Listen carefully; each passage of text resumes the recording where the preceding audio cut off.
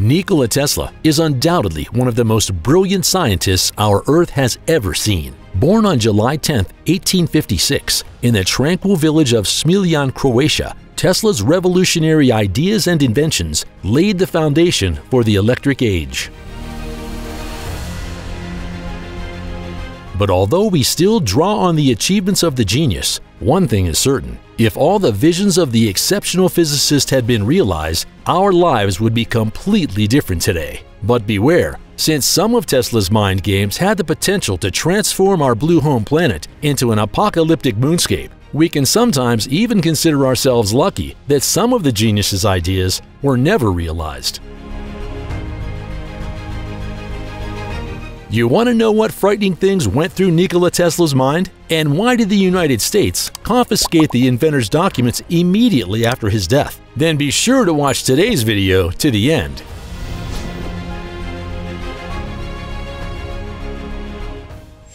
The Secret Documents.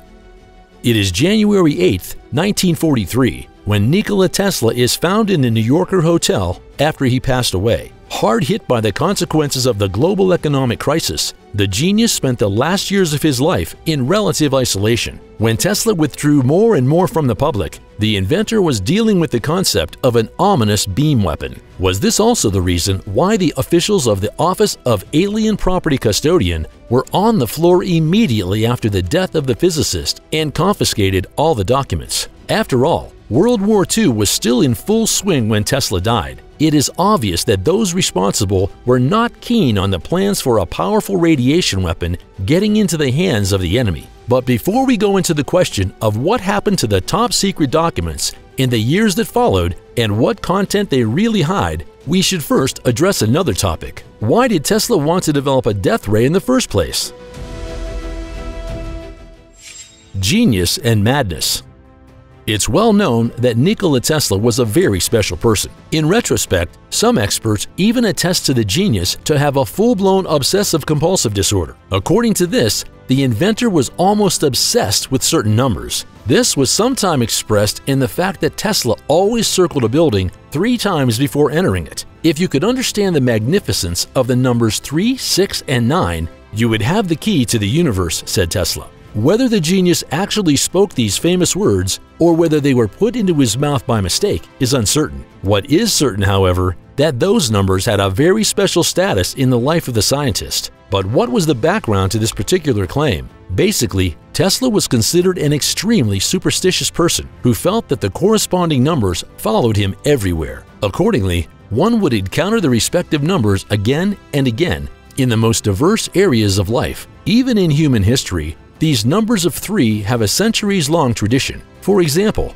let's think of the world-famous ancient Egyptian pyramids, which are triangular geometric objects. In the Christian faith, the Trinity of Father, Son, and Holy Spirit has always been a fundamental principle. The sanctity that Tesla attributed to these digits, which can each be divided by 3, had no religious meaning, but rather a scientific background. This particular Trinity, if you will, was composed of energy, frequency, and vibration, unique cornerstones that Tesla believed held all the mysteries of the universe. In addition, the physicist had a deep aversion to jewelry. It was said that the mere sight of a pearl was enough to make Tesla physically ill. In fact, Tesla's list of quirks is long, ranging from unusual eating and sleeping habits to a strange passion for pigeons. Nikola Tesla created the basis for electric motors, the radio, remote control, and the modern alternating current network. Just a quick look at Nikola Tesla's achievements and ideas is enough to convince yourself of the extraordinary genius of the unique scientist. However,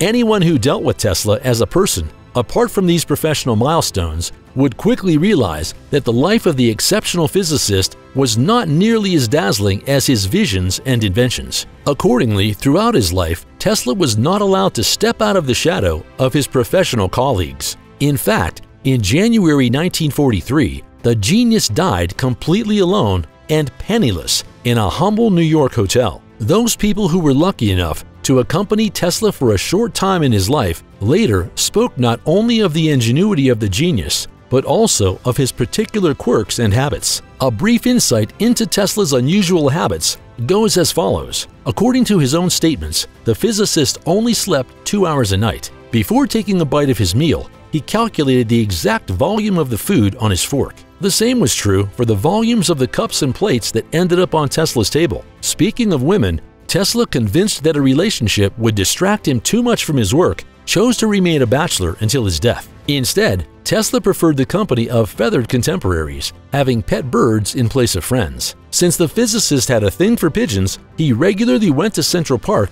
to feed his feathered friends. If he saw an injured pigeon, he took it back to his hotel room where he nursed it back to health. But the list of Tesla's peculiarities does not end here. Aside from his hatred of jewelry and all things flashy, he also had a distaste for anything that was round. This is an odd quirk to explain, but it seems that he simply couldn't stand to be around round objects. He also hated touching someone else's hair other than his own. To make matters worse, Tesla had a very difficult sleeping pattern and preferred to only sleep for around 2 hours each night. He would begin his work around 9 a.m. each day and would work throughout the day until 6 p.m. At exactly 6:10 p.m., he would stop his work and have dinner, ensuring that he wore his white gloves with every meal. After he finished his meal, he would get back to work and continue working until 3 in the morning. Even though he clearly lived a very unhealthy lifestyle, Nikola Tesla managed to live to see the age of 86 and was all around a relatively healthy person. Though despite his decent death, he was often struck by the obsessive behavior that led him to struggle with basic daily tasks. For example, he was obsessed with the number 3. Anytime he washed his hands, he would wash them 3 times in a row. If he needed to enter a building, he would walk a lap around the building 3 times before entering. It was this behavior, in more recent years, that led experts to believe that he most likely suffered from some form of autism spectrum disorder, with the most common belief being that he had Asperger's syndrome, which is often described as a high-functioning version of autism that can often go undiagnosed. But did all this mean that Nikola Tesla was, to put it bluntly, completely insane? Did the quirks and the quirks ultimately manifest themselves in a psychosis that would end up in the annihilation of humanity? After all, the mysterious particle beam weapon would have had the potential to completely destroy the enemy, even over enormous distances. Well, it's not quite like that. Quite the opposite. In truth, Tesla wanted to develop the so-called death ray to give us the long-awaited world peace. What initially sounds like a contradiction in terms becomes quite plausible when we take a look at Tesla's thought on this. Knowing that the enemy possessed an equally powerful weapon of mass destruction, neither side would dare to strike first. The fear of retaliation would simply be too great. The Tesla Files.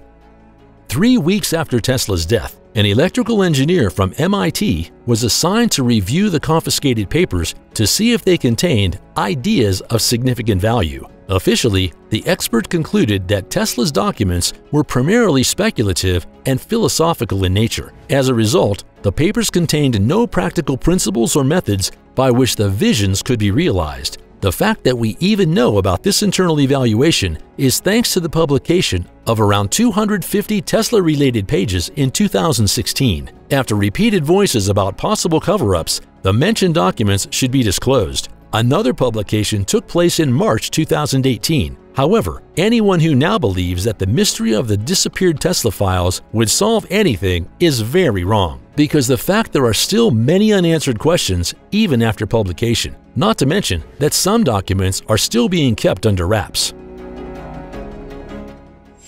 Divided camps. Incidentally, the scientist who examined the Tesla documents at the time was a certain Dr. John G. Trump. The uncle of the future U.S. President Donald Trump was involved, among other things, in the development of X-ray machines. And if one could believe the statements of his nephew, he was already enthusiastic about nuclear energy long before the first nuclear power plant was built. Officially, the report was taken as proof that such a device did not exist, and they were dealing here with rumors and speculation. However, even those responsible in the U.S. were divided in their reaction to Tesla's supposed death technology. Let's just look at the statement that L.C. Craigie made at the time. The Brigadier General was held in high esteem as the first person to fly a military jet aircraft. Regarding Tesla's concept, he stated, "There's something to it. The particle beam weapon is real." TELEFORCE. If you follow Tesla's statements, the matter actually seems to be clear. At a press conference in 1937, the genius was asked about the groundbreaking idea of his weapon and replied, "But it's not an experiment. I have built, demonstrated, and used them, and it will be a while before I can give it to the world." 3 years later, the now 84-year-old even offered to develop the weapon for the United States, although this offer did not meet with much interest. In detail, the weapon was mentioned by the New York Times and the New York Sun as early as the mid-1930s. However, Tesla pointed out that the touted death ray was actually not a ray at all. Actually, rays are not applicable because they could not be produced in the required quantity. According to the law of physics, the rays would scatter so far that they would be ineffective. According to Tesla, his apparatus, on the other hand, would project particles. The structure.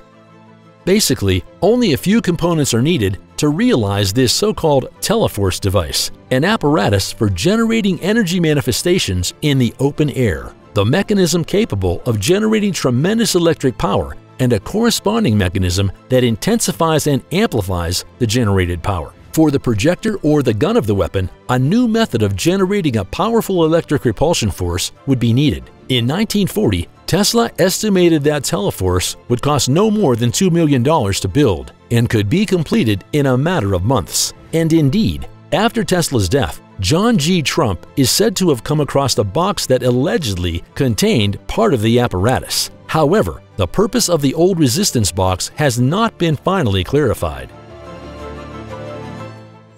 Lost documents. Then there is the question of the missing files. When Tesla died, his estate was supposed to go to his nephew, Sava Kosanovic. At the time, he was the Yugoslav ambassador to the United States. However, according to the released documents, some officials feared that Kosanovic would seize control of Tesla's technologies and leak the information to the enemy. To prevent this, the idea of having Tesla's nephew arrested was even toyed with. The question of whereabouts. In 1952, a U.S. court finally named Kosanovic as Tesla's rightful heir. As a result, Tesla's files and other items were sent to Belgrade, where they are now housed in the Nikola Tesla Museum. The problem, while Tesla's estate originally contained 80 boxes, only 60 arrived in Serbia. In this regard, there are now two possibilities. Either the entire content was stored in 60 chests to save space, or the U.S. government kept the missing boxes themselves. Despite John G. Trump's negative assessment, the U.S. military tried to get the particle beam weapons off the ground in the decades following World War II. So assuming that the 20 missing boxes were actually retained, it may be possible that the United States is still using Tesla's ideas for its own ends. This would explain why some files on the inventor were still kept under lock and key. Tesla's legacy.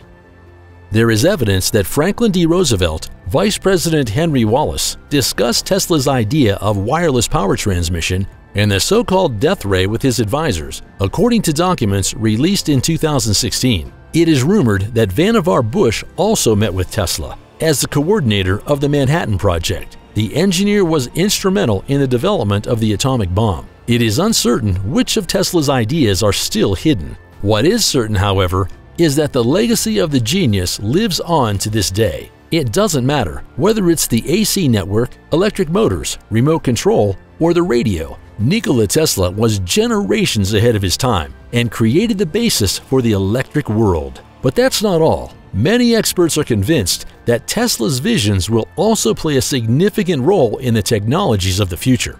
All right, folks, now it's your turn. Do you think Tesla actually developed a working weapon of mass destruction? And what do you think the missing documents are all about? As always, let us know your thoughts, suggestions, and feedback on today's video in the comments below. Don't forget to give us a like and subscribe so you never miss a post again. And with that, thanks for watching. Have a good one and see you next time.